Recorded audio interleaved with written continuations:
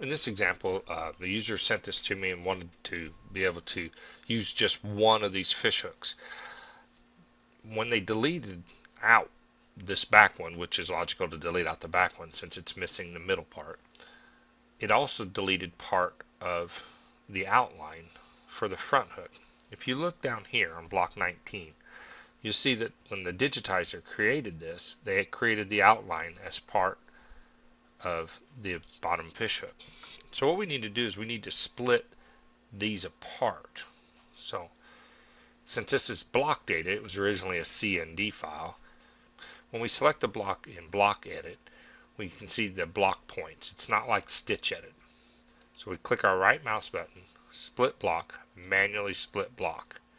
Now I just draw a line across where I want to split this block. It's important to go across the line. This is simple with a running stitch, but if you have a column, you make sure you go completely across it. Once you have your line drawn where you want to split, click your right mouse button, and you'll see that now these are two separate blocks.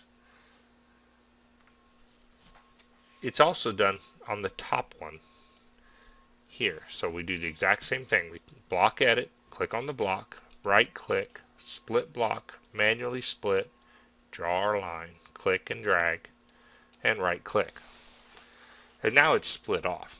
So now all we have to do is select these blocks, click and drag.